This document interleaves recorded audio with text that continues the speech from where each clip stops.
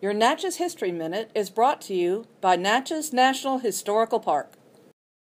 The United States Congress established the National Park Service as part of the Organic Act signed into law by President Woodrow Wilson 100 years ago today, on August 25, 1916.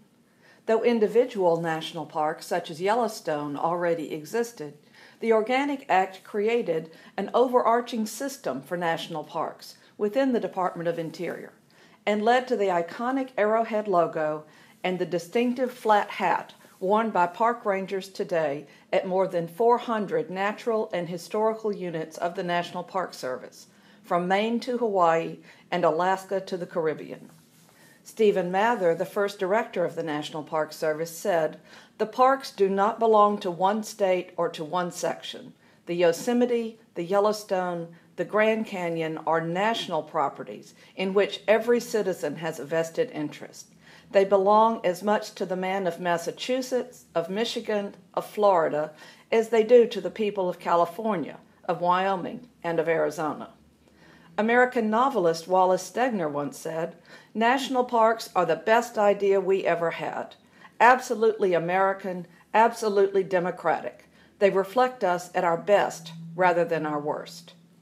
The historical importance of Natchez, Mississippi has been recognized by two national parks that bear its name.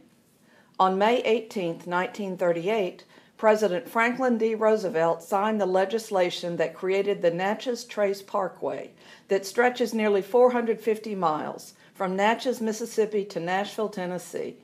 Then on October 7, 1988, President Ronald Reagan signed the law creating Natchez National Historical Park that preserves historic sites within the city itself. I'm Kathleen Bond, the proud superintendent of Natchez National Historical Park. Our park staff has done an amazing job of supporting the National Park Service Centennial and the Natchez Tricentennial.